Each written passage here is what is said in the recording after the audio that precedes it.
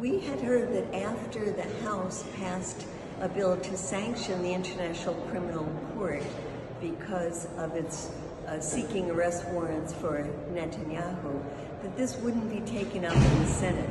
But now we're learning something different, that because of this senator, James Risch, he is pushing that the Senate take up this bill as well.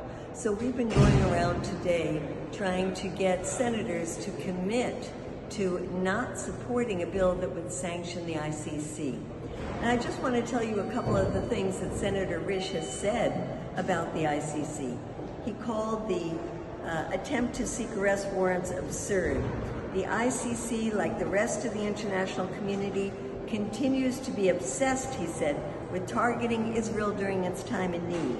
There is no cause for why the court should be investigating Israel, as it is not a party to the Rome Statute, and it has a fully functioning judiciary. But of course, Risch supported the ICC when it went after Putin, even though Russia is not a party to the Rome Statute.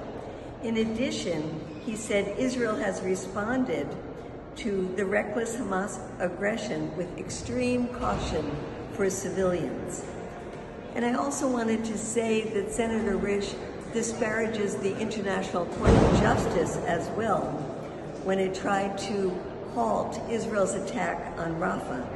He said the UN has chosen to support terrorists who use hostages as weapons rather than support a sovereign nation that seeks to defend its citizens. And he says the ICJ has shown its hate, bias, and predilection for anti-Semitism.